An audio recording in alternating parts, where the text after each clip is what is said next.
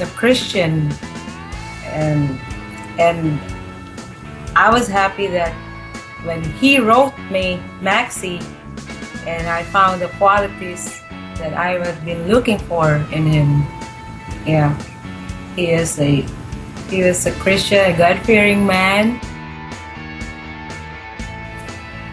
Really hit it off. I had been corresponding with a couple of other ladies on Christian Filipino, and I narrowed it down finally to Joy because she was the one that I was really attracted to. We shared a lot of the same interest and stuff, and of course she's a beautiful lady. So I told the Lord, I said, Lord, it don't hurt if my wife is a little bit on the pretty side. I won't complain.